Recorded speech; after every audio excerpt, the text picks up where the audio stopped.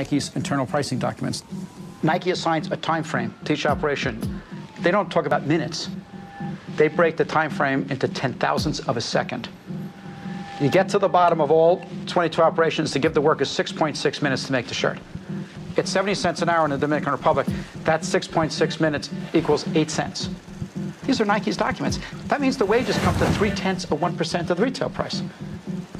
This is the reality. It's the science of exploitation. But the bottom of it is the interesting part. A portion of the proceeds from the sale of this garment will be donated to various children's charities. It's very touching. Get your right here. Walmart is telling you if you purchase these pants, and Kathy Lee is telling you purchase these pants, you're going to help children. The problem was the people who handed us the label were 13 years of age.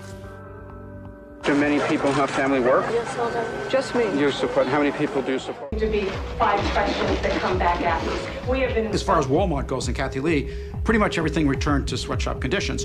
But because this was fought out on television for weeks, this incident with Kathy Lee Gifford actually took the sweatshop issue to every single part of the country. And so, frankly, after that, there's hardly a single person in this country who doesn't know about child labor or sweatshops or starvation wages.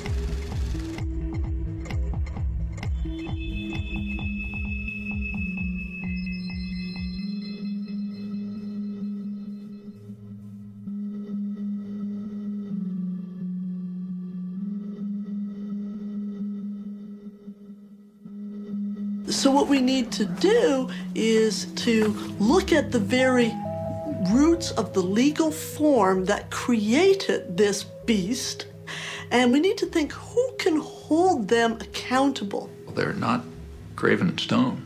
They can be dismantled.